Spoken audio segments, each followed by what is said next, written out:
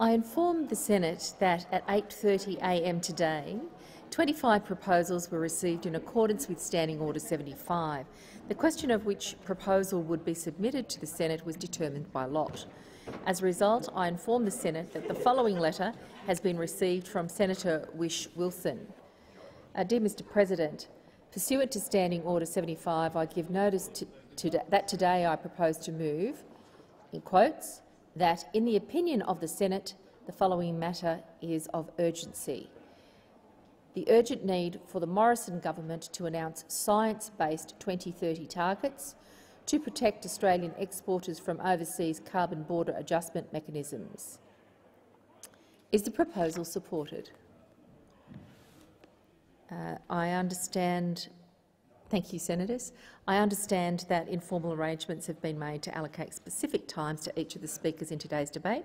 With the concurrence of the Senate, I shall ask the clerks to set the clocks accordingly. Thank you. Senator Waters, thank you. Thanks very much, Acting Deputy President, and I move that motion you just read in.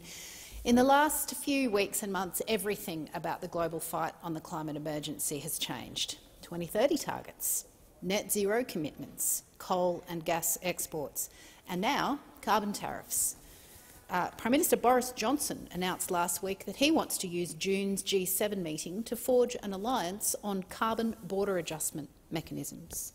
And while this government is trying to secure a free trade agreement with the European Union, the EU ambassador has urged us to embrace, quote, more ambitious and emboldened, end quote, climate policies. Japan, a country that accepts 40% of Australia's LNG exports and over a third of our thermal coal exports, is set to make a decision by July on its own carbon border adjustment mechanism. And in the platform that he took to the 2020 election, President Biden said that his administration will, and I quote, impose carbon adjustment fees or quotas on carbon-intensive goods from countries that are failing to meet their climate and environmental obligations, and will also condition future trade agreements on partners' commitments to meet their enhanced Paris climate targets, end quote. We already know that this government has turned Australia into a global pariah when it comes to climate action, and that we face the scorn of the international community when it comes to doing our fair share to reduce emissions. Prime Minister Morrison was refused an invite to the UN Climate Ambition Summit late last year. The former Prime Minister of Tuvalu has said that the Prime Minister's actions at the 2019 Pacific Islands Forum communicated the view that Pacific leaders should, quote, take the money, then shut up about climate change, end quote. This government has spent the last two meetings of the Paris Agreement begging the rest of the world to let Australia cheat on our emissions accounting by using Kyoto-era carryover credits, something that no other country is intending to use. But now it looks like Australia's exporters will have to wear the consequences of this government's go-slow approach as well. And we don't know how far the consequences could go. Maybe there'll be tariffs based on the carbon intensity of our goods, and all of the exporters who rely on our dirty coal-based electricity that this government refuses to transition off will get whacked with a big fee. Maybe the tariffs will be general and impact all exporters, which could see even low-carbon exporters hit with tariffs due to this government's inaction. We don't know yet, and given the nature of these global trade agreements, there is every chance that we won't have much of a say. What's so sad about this is that it doesn't need to be this way. We had a price on carbon and it worked. We brought down energy emissions by 12 million tonnes in just the 2 years before it was repealed, the only time prior to COVID that that's happened in this country. We are blessed with the resources of the sun and the wind. We have the engineering and technical know-how to rapidly transform our economy. But politics, the politics of the big parties and the big coal and gas corporations who pay for their campaigns, continues to get in the way. We have two options available to us. We can continue to double down on our fossil fuel obsession while the rest of the world leaves Australia behind, or we can do our fair share to reduce greenhouse gas emissions, adopt science-based 2030 targets and make a proper plan to meet them. There is no other option. You hear from the government that somehow we can close our eyes and wish it all away. Minister Taylor has said that he's dead against carbon tariffs. Well, I'm sorry, Minister, but that's not how it works. You can be dead against them all you like, but if we want to be part of the global community, We can't just unilaterally decide to shirk our responsibility on emissions. That's the choice: a jobs-rich transformation to a low-carbon economy, or a poorer, hotter, more dangerous and more insular Australia. This government faces a series of very serious threats over the coming months: President Biden's April climate summit, the G7 meeting in June, the 2021 Pacific Islands Forum, and finally COP26 in Glasgow in November. And while talk of preferably by 2050 might be a balm for those who want to delay action, it is what we do and what we say over the next decade that counts. It is science-based 2030 targets and the next decade that will be debated at the Biden summit and at the G7 and at COP26. The decisions that this government makes over the coming months will set the course not only for the future of the fight on climate change, but the future of Australia's role in the world. The eyes of the world are on us, and if this government fails again, there will be consequences. Senator Canavan. Thank you, Madam Acting Deputy President. Look, I think it's great that the Greens have moved this motion this evening in the Senate because it once again highlights the difficulty that the Greens political party seem to have in conceiving of the concept of democracy. It's, I thought, a pretty simple system we have here. A tough system, but a simple one, where we have these things called elections in our country every 3 years for the federal parliament, and there's certain policies put forward by different political parties at those elections. The Australian people choose which of those parties or groups they'd like to rule them, and those policies then are generally, hopefully, implemented. The promises are kept, hopefully, and passed through this place. But, of course, the Greens don't like what the Australian people have said over the past decade, so now they're hoping, wishing, praying, trying to get through this place, that we encourage other nations to rule us. We encourage other countries to tell us what we should do here in this country and how we should govern ourselves. The Greens want to effectively disenfranchise the Australian people and say your views are simple, your views are not sophisticated enough, your views don't accord with a globalist agenda that other countries have adopted, so they should be imposed on you regardless of what you vote for or who you support. That is the position of this motion, because the position of this motion says that we should adopt, and Senator Waters just outlined there, adopt carbon taxes, carbon prices very soon, because so we can avoid other countries trying to force us to do something through carbon adjustment border mechanisms or otherwise just tariffs and taxes on us. So because the Greens haven't been able to convince the Australian people to impose a tax on themselves, they want, wishing and hoping other countries impose a tax on this country. I mean, how un-Australian can you get? Whatever your views are on what we should do on climate change, how could you credibly sit there and be wishing and praying other countries to tax Australia? That is what this motion calls for. Anyone who supports it, the Labor Party gets them to support it, they are supporting other countries taxing this country, taxing our jobs, taking away our income and making us poorer as a nation because of it. And let's just go through the record here. Let's just spell out the track record of the last decade in terms of putting forward policies of this nature, putting forward carbon taxes and carbon prices, or whatever you want to call it. There have been lots of names that I'll go through. Let's go through and see what the Australian people decided. Because this did start about a decade ago, when then Prime Minister Kevin Rudd adopted a carbon pollution reduction scheme, a CPRS at the time, and he did have it for a while. It then became a bit tough for him. It was the greatest moral challenge of our time, and then it wasn't. But we went to the election in 2010, and the Labor Party, they effectively lost, or it was a draw, really, and then they had to get the support of some country independents to govern. The Australian people weren't too happy with the CPRS, so Rudd had sort of got rid of it beforehand, and Julia Gillard, Miss Gillard, then stood at that election saying there'll be no carbon tax under a government lead. The Australian people voted for parties. Neither party had a carbon tax in their policy.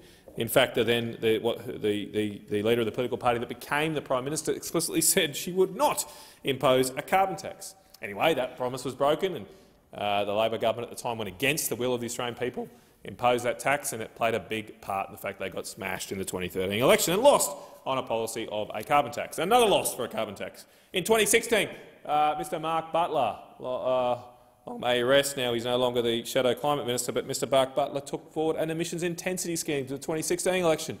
Another loss for Labor Party. That was defeated at the 2016 election. The Australian people rejected that too. And then a couple of years ago in 2019, Mr Bill Shorten took forward a policy of a 45% reduction in carbon emissions by 2030. It was a bit unclear whether it would be through a carbon price, carbon tax, but it was a significantly larger emission reduction that the coalition policy had committed to it. Paris, again, rejected by the Australian people. So we're 0 from 4 here. We're 0 from 4 for a carbon tax or a carbon price over the last decade, yet still we hear the Greens, and I don't know, maybe Labor here this afternoon, wishing, hoping and praying that a carbon tax will be imposed on the Australian people by hook or by crook or however means they can necessary. Now, we should, instead of cheering on other countries, imposing taxes on our own jobs, our own income, our own wealth, our own people, we should be standing up for what we are doing right in this country and the hypocrisy of other nations that would seek to do these things. I think the chances of these border adjustments are very remote, for the very simple reason that if other countries adopt them, they'd have to apply them to themselves. They'd have to be anyway consistent, they'd have to apply them to themselves. In Europe, where a lot of these calls are coming from, in Europe, 21 of the 27 countries in Europe are not on track to meet their Paris commitment. So what are they going to do? They're going to impose it on. Are they going to reintroduce tariffs within Europe? Are they going to get rid of the EU? If they're applying this policy and it's being applied to parties or members who are not meeting their climate change goals, well, there should be the reimposition of tariffs between and among European countries for those countries that are laggards and are not meeting their targets. In fact, just last week, a French court ruled that the French government is not meeting its Paris commitments right now. So are they going to apply these taxes themselves? I don't think they will. They seem like empty threats. And then you go back to the Kyoto Agreement, which came due last year. The Kyoto Agreement commitments were made in 1997, I believe. I might be getting that date wrong, sometime late 1990s. The Kyoto Agreement was finalised. The countries made various commitments to cut their emissions by 2020. A lot of countries didn't meet that target. We did. Australia met our commitments and our targets, but Canada didn't meet their targets. New Zealand didn't meet their targets. They're going to impose carbon adjustment border mechanisms on themselves. How are they going to tax their own products? I don't know. How are they going to tariff your own products? An internal tariff would be an interesting thing to impose, but that would be the rationale under this scheme. We should be fighting against this hypocrisy and pointing out that that kind of behaviour could not be tolerated at all at any international level. And we should also, if we believe in the international rules trading system and believe in free trade, which has come under a lot of pressure in the last 20 years for reasons well outside this debate, if we want to continue to support that, where does this all go? What happens when a country turns around and says, well, we're going to do this if you keep culling your kangaroo herd, we're going to impose a carbon adjustment border mechanism on you? How much more national sovereignty will be impinged based on other countries threatening or imposing tariffs on another nation? This strikes the heart of the Westphalian national system, that other countries should not be able to dictate the policies of another nation. And for that reason, I cannot see this particular proposal getting anywhere past first base. It hasn't yet. There's been a lot of talk, a lot of threats, a lot of smoke and mirrors, but really it would completely destroy the system of nation-state governance and cordial relations between ourselves if it was to come into place, because it goes beyond, well, just climate change if this were to happen. And then finally, I did want to focus a little bit on the inherent absurdity on a lot of these particular proposals to save the planet through global action right now in the current environment. Because I imagine that if these mechanisms were to come into place, if carbon tariffs were to be put into place, they would not just be applied to Australia, they'd have to be applied to other countries too. And I wonder how they're going to be enforced and checked. I wonder how other nations will determine whether a particular country is breaching its commitments and therefore deserves to have a carbon tariff imposed on them, particularly in the context of what we've seen in the past week. In the past week, we've seen international observers from the World Health Organization travel to China, spend months in China, trying to uncover the origins of the coronavirus. They came back empty-handed. Indeed, it's been revealed this week that there are hundreds of samples, blood samples, that China is not sharing with these inspectors, and they have not been able to come to any really worthwhile conclusions about the origins of the coronavirus. Now, apparently those in this chamber who are taking this threats of carbon tariffs seriously, apparently where those health inspectors failed, climate inspectors from, say, the IPCC in the future will have no problems enforcing and disciplining countries like China and finding out whether they really are meeting their net zero targets. Does anyone believe this absurdity? Does anyone believe that China is going to allow climate inspectors into its country and determine how many coal-fired power stations it's got going, how much emissions it is producing? No way hell would freeze over before that would happen. So this whole motion is built on a mountain of absurdity. And Senator Waters, at the end of her contribution, mentioned that there are only two options. We either cut our emissions or become subject to all of these tariffs. Well, I would posit a third option where we maybe just listen to the Australian people. That's another option. Another option is a radical option, Senator Brockman, a radical option would be that we listen to the Australian people, we let democracy decide what we do in this country, and we make it very clear to other nations that we will not have any truck with other countries that want to impinge on our democratic rights, our sovereign and independent rights as a nation to decide the policies that are imposed on the Australian people. We respect other countries' rights in that regard, and we expect the same in return. Thank you, Senator Canavan. Senator Green. Thank you, Madam Acting Deputy President. It's always a pleasure to get up and speak on these motions drafted by the Greens, but seemingly sometimes I wonder whether Senator Canavan drafts them himself and sends them over to the Greens so he can have the opportunity to speak about his favourite subject, and that is all the things the Greens are doing wrong, but not actually what the government is doing right. While I don't agree with every aspect of this motion, there are parts that I agree with and that we need to discuss in this place. I do agree that policy should be science-based, and that is a real problem for this government. We know that we've recently been dealing with the pandemic, and we've had alternative facts from members of this government. Alternative facts about cures and about processes, about the coronavirus itself, about vaccines. This is a government unable to deal with the members in its caucus, in its government, that can't accept science, that rally against science, that see science as something that should be debated. We saw the Deputy Prime Minister in an interview say that sometimes facts are up for debate. But science shouldn't be up for debate when it is so crucial and so important when it comes to public health. And we know that there are members of the government that rally against the science of climate change. And they rally against the science that is about protecting the public health. Climate change is a risk to public health. And this government has members sitting on the other benches over there that I've sat in committees myself where scientists have been attacked, have been derailed, questioned about the science that they are presenting. And it's extraordinary to witness this sort of behaviour from a government that should be applying the best possible science to its policy making. But we know that that doesn't happen, and that's why this government has really struggled to make any headway when it comes to climate action, when it comes to dealing with carbon emissions, and it's why we are at a real risk of not getting our health response to this pandemic correct. I do agree with the other part of this motion that this is an urgent matter, and it's urgent because there's not enough certainty for businesses and for workers out there.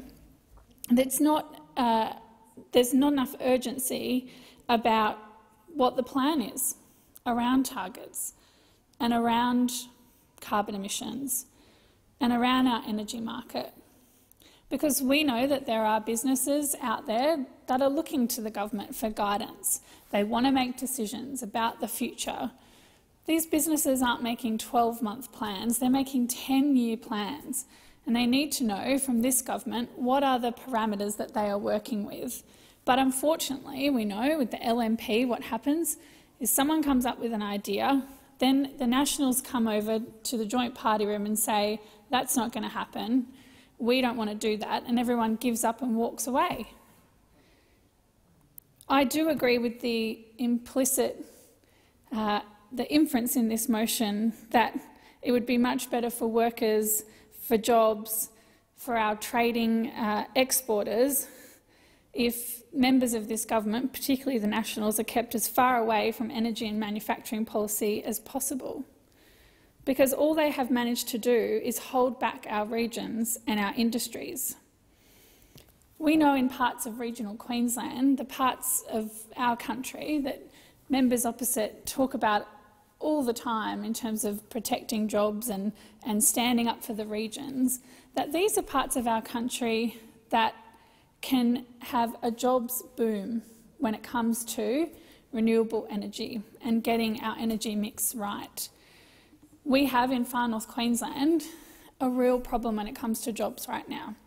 I've spent a lot of time in this chamber arguing that this government should step in and support tourism operators, and they're not doing a job about, they're not doing what they should be doing when it comes to supporting tourism operators. But what they also haven't done is over the last 7 years given a town like Cairns a plan about diversifying the economy. They haven't been able to say where other jobs might be able to come from, because we know there might be another pilot strike, there might be another COVID-19, but for 7 years there has been no diversification of jobs.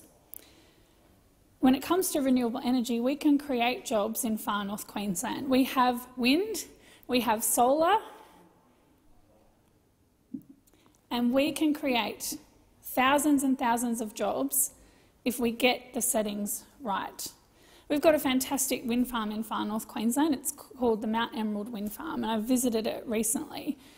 And it's got 53 wind turbines. Every single one of those wind turbines was manufactured overseas.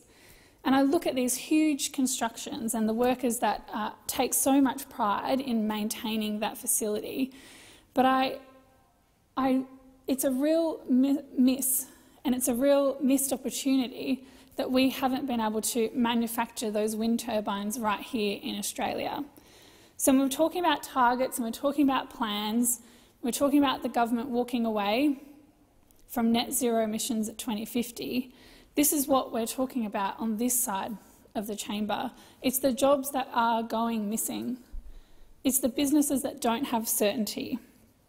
It's the businesses that are crying out for cheaper energy prices so they can manufacture things like wind turbines, so we can build trains in regional Queensland, so we can build and maintain ships in regional Queensland, but they can't do it if they don't know what the energy setting policies will be over the next 5, 10, 15 years. We ask these businesses, these fantastic family and local businesses, to make long-term investments in our regions, but without knowing what the policy settings will be, they're unable to do that. And the Morrison government has repeatedly refused to commit to a target of net zero emissions by 2050, declaring that the government's plan is to achieve net zero emissions in the second half of the century. And you really have to wonder why they're unable to commit to this target alone.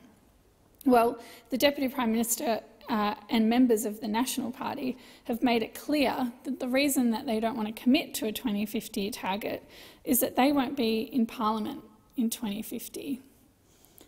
It's that sort of short-sightedness that really irks members of the public in regional Queensland. It's that sort of short-sightedness that has led to a situation where we don't have diversification of our economy in regional Queensland.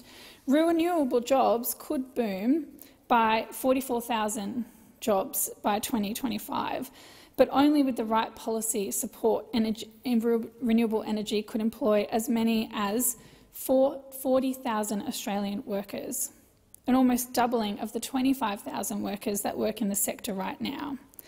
but only with the right policy settings, only with the commitment from this government, and only with the establishment of a robust and secure workforce. In Far North Queensland, we know that when it comes to science and saving jobs, taking action on climate change, there's no better example of what's at risk than the impact on the Great Barrier Reef. And right now we are trying to support businesses that have their hearts breaking at the moment. In the last couple of days, last week or so, I've spoken to tourism operators that are really, really struggling. And they are really struggling because this government has shown complete lack of concern over their businesses.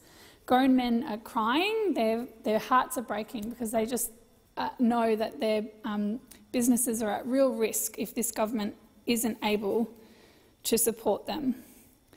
But the risk going forward through the pandemic is that we don't get our climate action settings right, and the impacts on the Great Barrier Reef are irreversible. Because without flights coming into Cairns right now from the international visitors, our tourism businesses are struggling. But if there's no reef to visit, then those planes will stop forever. They will stop forever. And we need to back in these businesses and these local jobs. And the only way to do that is with giving some certainty around targets. Thank you, Senator Green. I call Senator Roberts. Thank you, Madam Acting Deputy President. I welcome the opportunity to talk about energy security and energy affordability.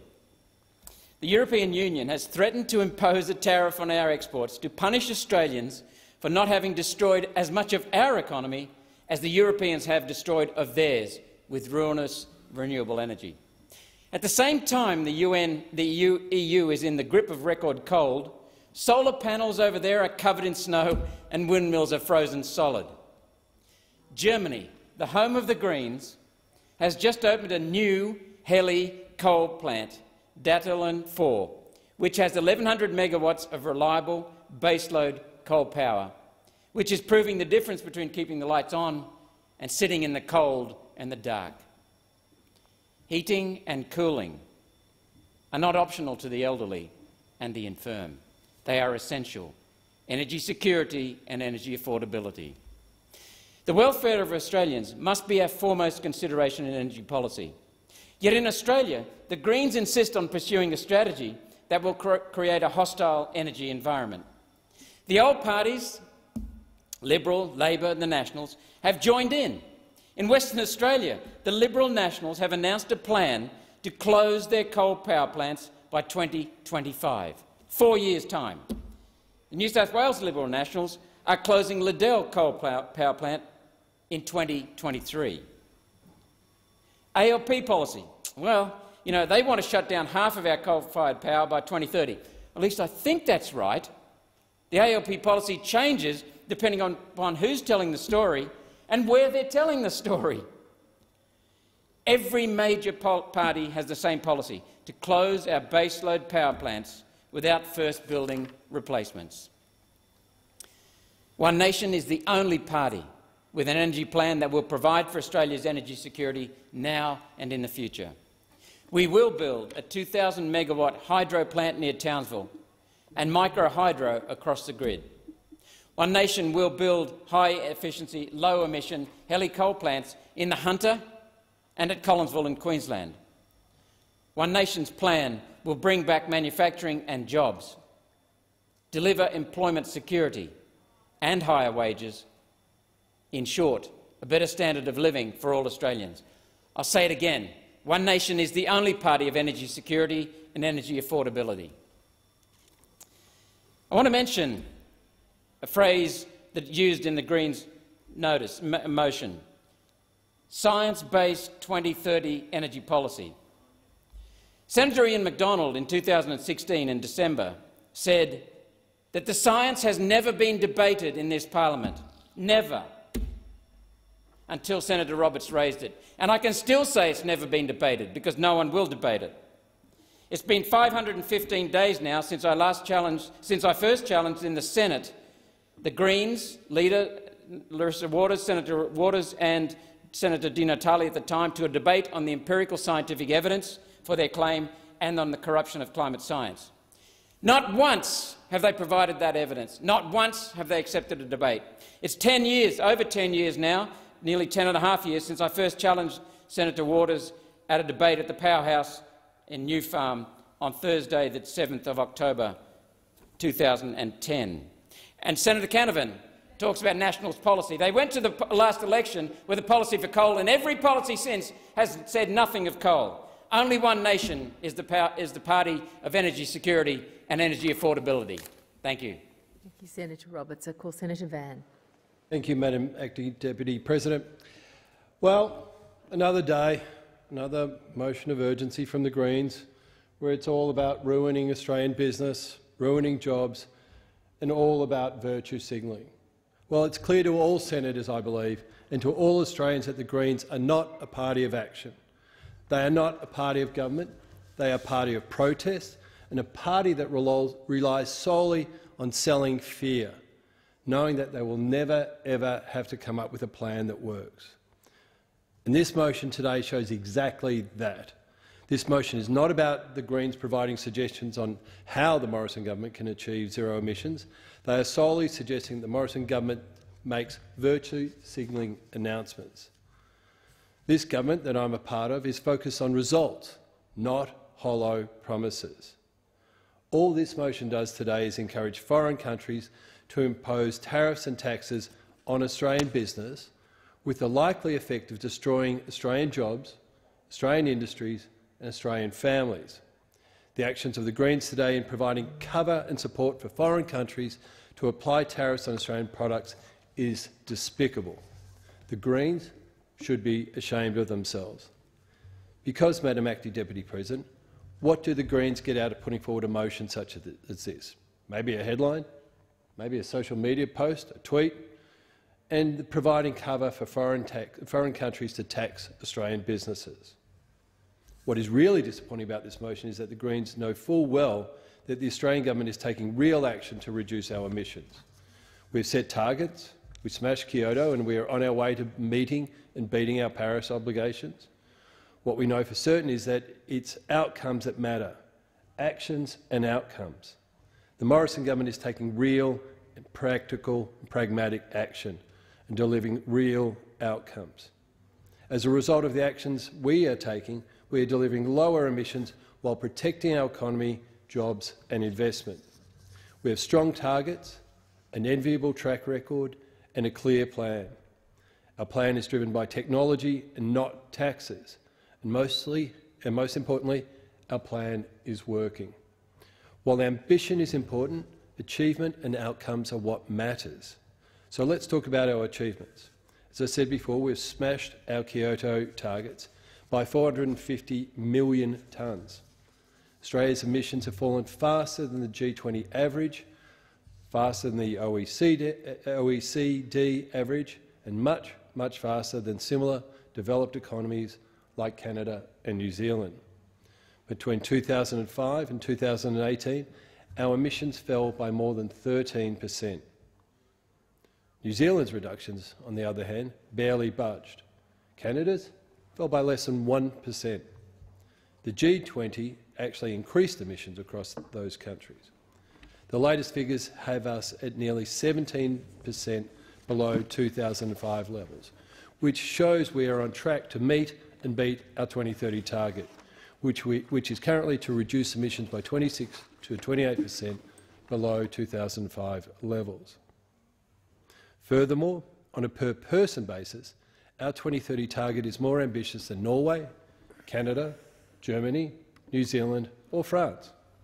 So let's not forget, Madam Acting Deputy President, this is not a ceiling on our ambitions, it's a floor.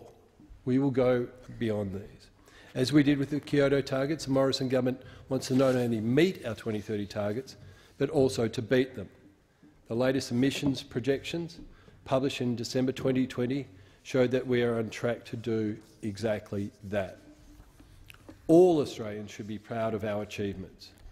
Unlike the plans from those opposite, we have achieved this without increasing taxes.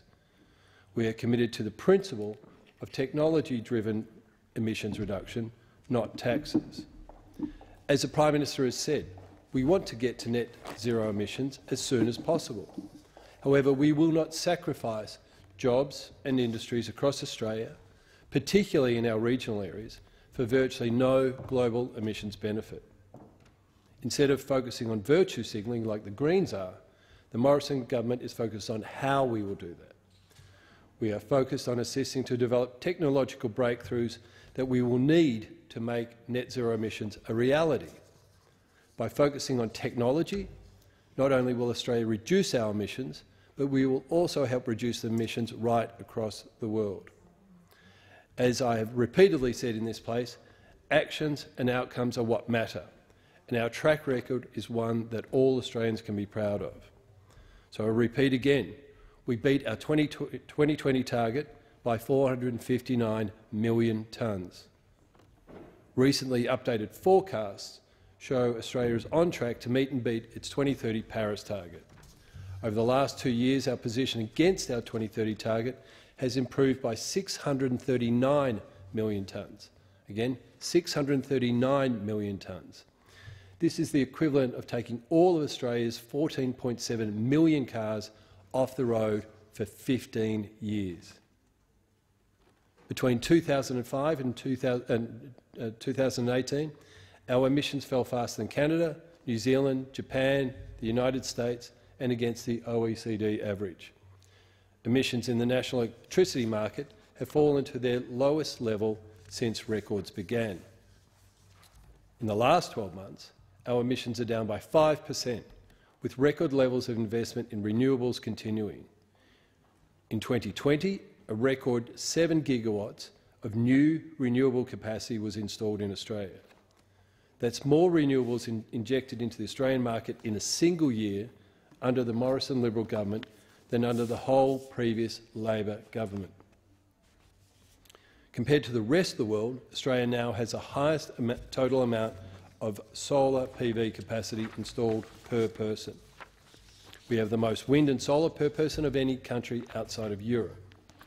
Today, Australia's emissions are lower than in any other year under the previous Labor government.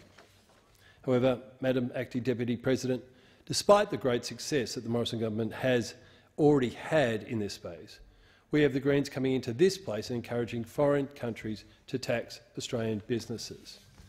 Now, this is even a new low, even by the abysmal standards of the Greens. But while the Morrison government has seen great achievements in this space, we are not resting on our laurels. We have a clear plan to keep this momentum going. To do this, we have developed Australia's technology investment roadmap, and our commitment is clear: lower prices, keeping the lights on, and all while doing our bit to reduce global emissions without wrecking the economy. Advancing the next generation of low-emission technologies is crucial to achieving the goals of the Paris Agreement. Why, you might ask? Because the technologies to get us to net zero don't currently exist. Our technology investment roadmap will accelerate technologies like hydrogen, carbon capture and storage, soil carbon measurement, low-carbon materials like steel and aluminium, and long-duration energy storage. Widespread global deployment of those technologies will reduce emissions or eliminate them in sectors responsible for 90% of the world's emissions. This is approximately 45 billion tonnes. It's about setting practical goals for the technologies that offer the most abatement potential for the least cost, and that is where Australia has real advantage. That is real ambition, focusing on the big picture and on the long game rather than political point scoring, news headline capturing that we see time and time again from the Greens. Thank you. Thank you, Senator Van. Senator Urquhart. Thank you, Madam Acting Deputy President. I rise to speak in support of this urgency motion, and in doing so, I have a revolution to make to those opposite. Might shock them. Some may be horrified and they'll rush away to check their diaries. It's not a revelation to the rest of us. We know the date. We know what year it is. But for those opposite, I feel I need to inform that it is 2021. One more year has slipped away. One more year of the Morrison Government's inaction on climate change and carbon emissions. One more year, one more lost opportunity. One more year in a run of many years through 3 Liberal Party Prime Ministers, yes 3, that have done nothing to curb our country's emissions. One more year of coalition infighting. One more year of denialism.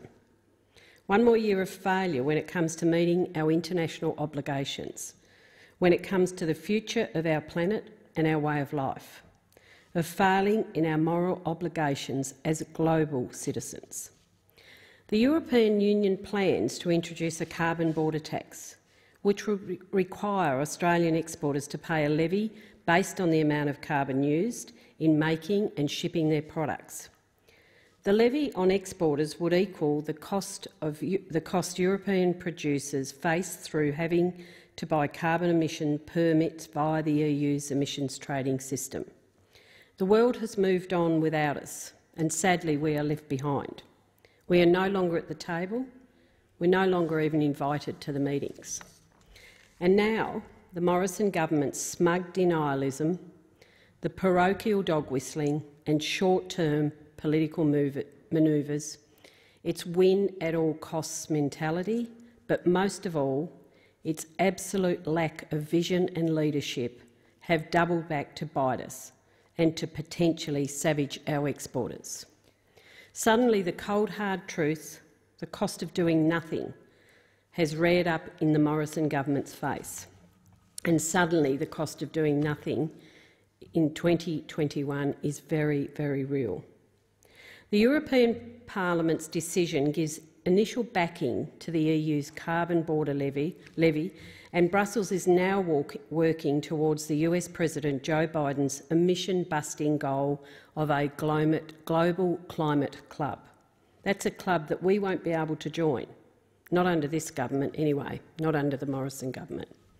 European politicians and analysts expect the US, Britain and potentially even China to get behind the plan to jointly adopt carbon border taxes. And our exporters are now at serious risk because the Prime Minister, Mr Morrison, and his science-denying cronies are frozen to the spot and living in the last century. On top of that, the EU is also insisting on stronger climate targets as a condition of the free trade agreement that it is negotiating with Australia.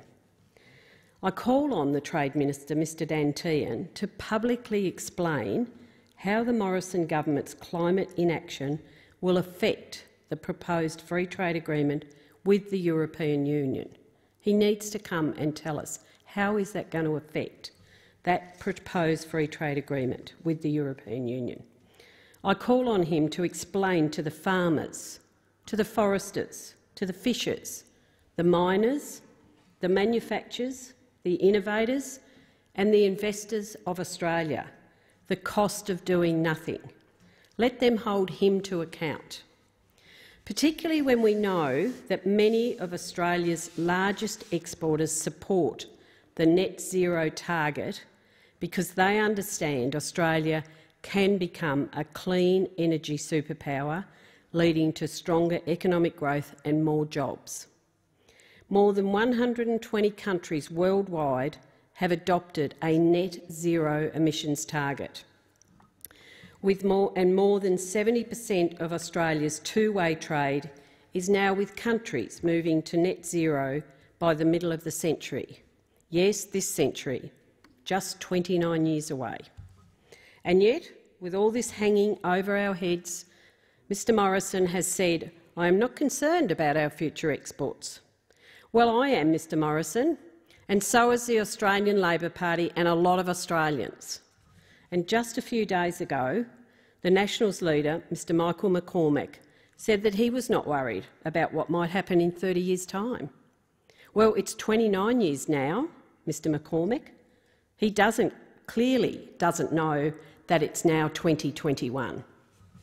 And absurdly, the Energy Minister, Angus Taylor, decided that Australia was dead against carbon tariffs and was somehow trying to twist the EU proposal as protectionism, when, as noted by Laura Tingle in the Financial Review, and I'll quote, "In fact, these tariffs would aim to level the playing field for local industries against free rider countries such as Australia that won't engage in real climate policy action."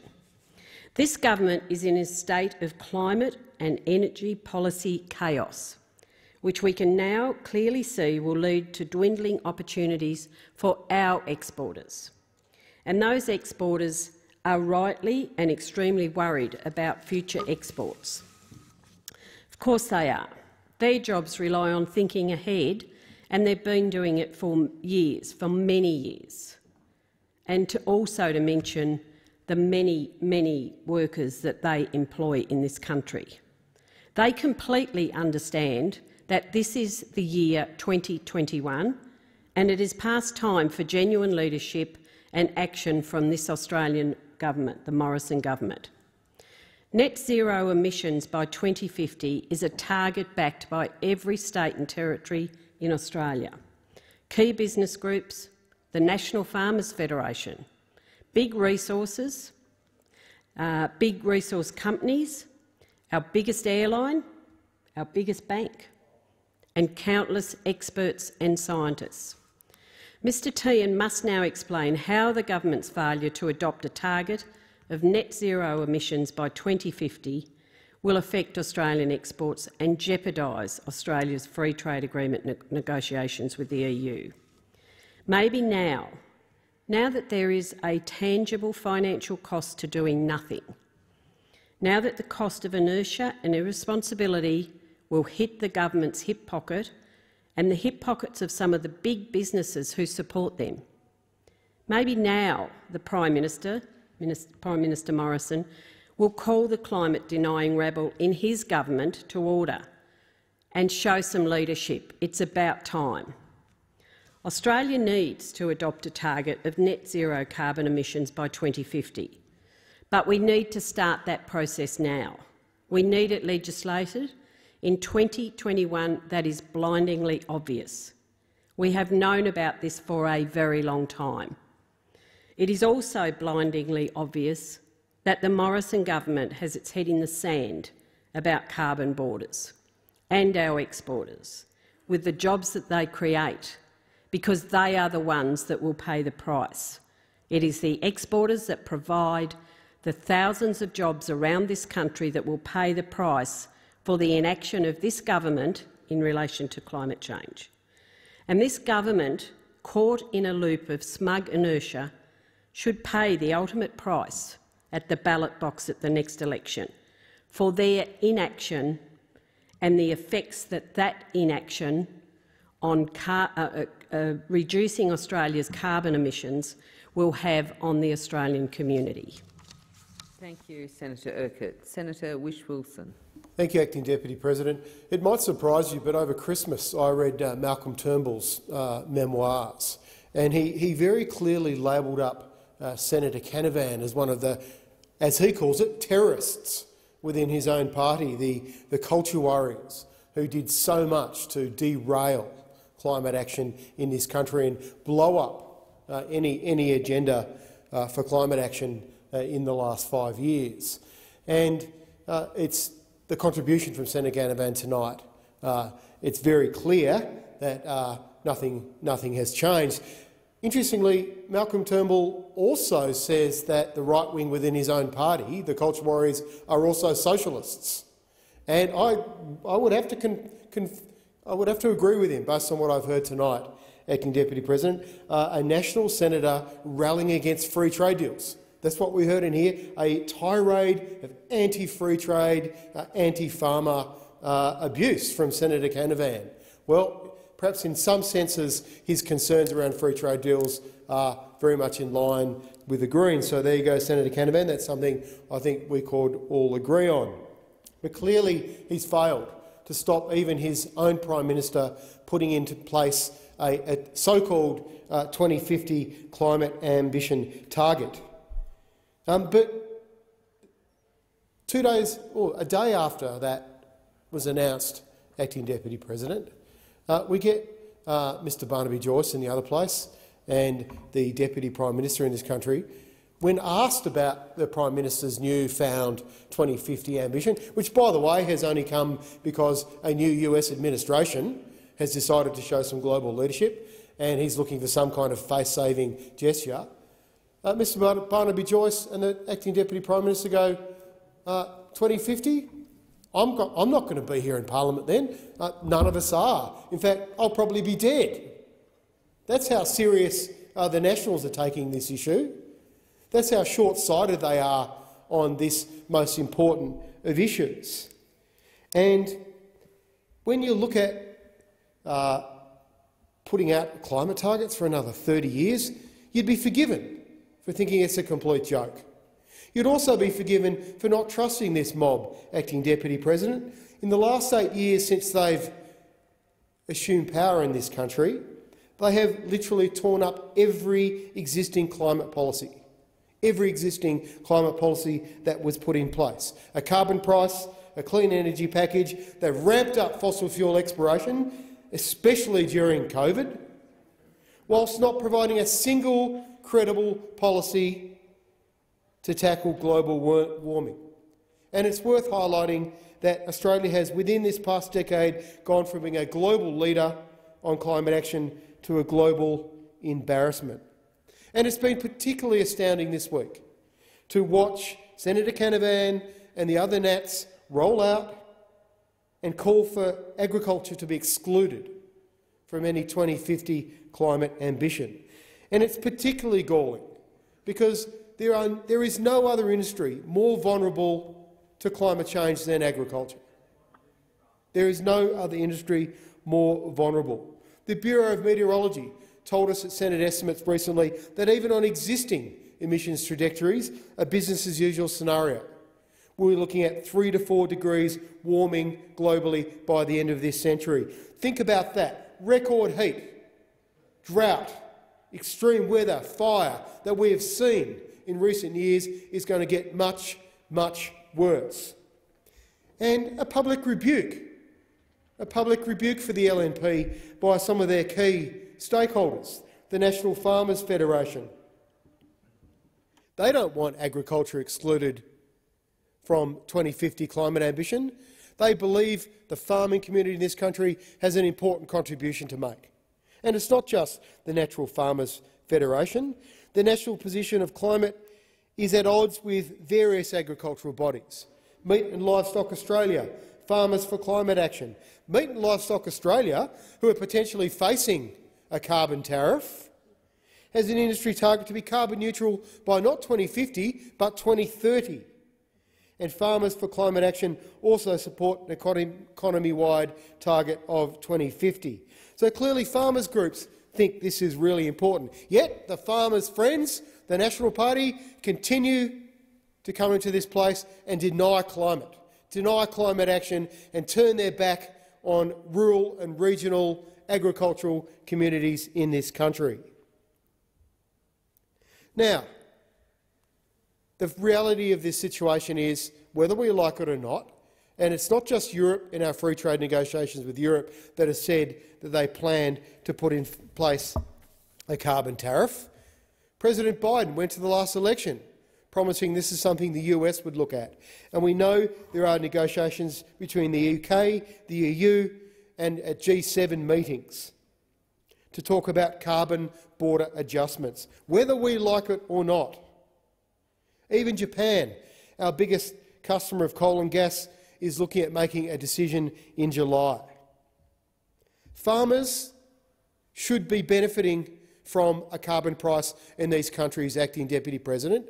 If this government hadn't come in here and ripped up the carbon tax, if this government hadn't come in here and ripped up a price on carbon, if this government hadn't come in here and ripped up the carbon farming initiative, where Australian farmers get to sell their carbon abatement credits into export markets, for example in Europe, they'd be getting $50 a tonne for their carbon abatement credits. Now,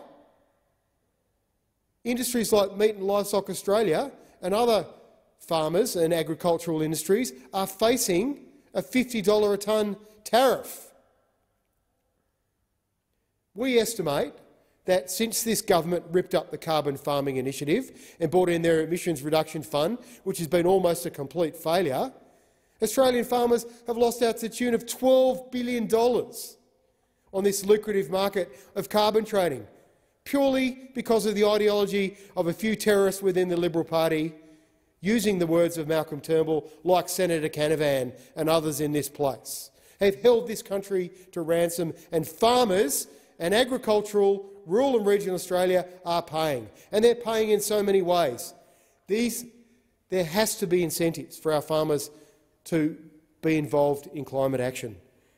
That is what we're talking about here, bringing all our country with us, bringing the whole nation with us to actually put in place not just 2050 targets, but 2030 targets based on science. Unless we have 2030 targets, we'll never achieve net zero emissions by 2050. Do not trust this mob. They have done everything to avoid even talking about climate change in the last 10 years. Do not trust them on their track record. Without the Greens in parliament to hold them to account, we will get nothing. There needs to be a political pathway for change. You need to vote Greens. Senator Rice. Thanks, Acting Deputy President. I want to conclude this debate by returning to the core issue of the topic at hand, and that's the need for science-based targets. Because political reality must be grounded in physical reality, or it's completely useless. That statement by climate scientist Professor Hansard was the starting point for a presentation a fortnight ago by climate policy researcher David Spratt at a public forum organised by the National Climate Emergency Summit. The Greens' target for 2030 is at least 75% reductions in carbon pollution by 2030 and zero carbon no later than 2035, because that is what the science tells us will give us any hope of stabilising our climate below 1.5 degrees of heating above pre-industrial temperature. David Spratt argues that we need to go even faster, that we need zero emissions at emergency speed by 2030. 2020 was the equal hottest year on record, and the planet is now 1.2 degrees hotter than it was 200 years ago. And frighteningly, regardless of what we do in the next 9 years, we are likely to be at 1.5 degrees hotter in 2030 because that heating is already baked in. Yet 1.5 degrees hotter is not safe. Already at 1.2 degrees hotter, climate tipping points have almost certainly already been passed for coral reefs, for Arctic sea ice and the West Antarctic glaciers. And the Amazon rainforest may have passed its tipping point, and there's strong evidence that at or around 1.5 degrees hotter, the Greenland ice sheet will reach its tipping point. And as for 2 degrees hotter, that's very unsafe, because hothouse Earth tipping points may be reached at that point, where feedback loops mean the Earth just keeps on getting hotter, regardless of what we do to try and pull it back. Yet the targets of the government and the Labor Party are consistent with a catastrophic 3 to 5 degrees of warming by 2100, within the lifetime of children alive today. David Spratt quoted from a seminal paper on climate tipping points that the evidence from tipping points alone suggests that we're in a state of planetary emergency. Both the risk and the urgency of the situation are acute. If damaging tipping cascades can occur and a global tipping point cannot be ruled out, then this is an existential threat to civilisation. And he went on to outline how, in addition to slashing our carbon pollution, we're going to need large-scale drawdown of carbon and a safe means of immediate cooling to protect people and nature from the catastrophic impacts of our climate crisis. In the light of this, the least that the Senate can do today is to support this motion to adopt science-based 2030 targets. Thank you, Senator Rice. The question is that the motion be agreed to. Those of that opinion say aye. Those against say no. I think the ayes have it.